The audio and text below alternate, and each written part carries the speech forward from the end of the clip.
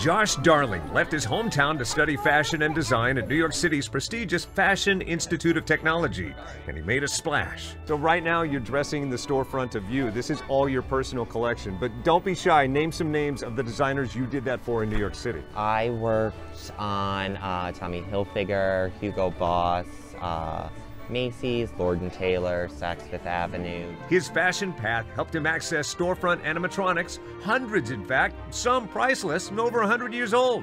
It all began with his grandmother taking him to a local appliance store. But all these little animated figures on top of their freezers.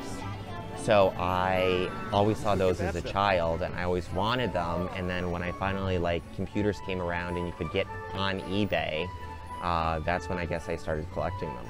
He got the idea a couple months ago to gather the collection for everyone, mostly because you just can't see this anymore. In this day and age, and now they have the opportunity to, and it's creating new memories for them.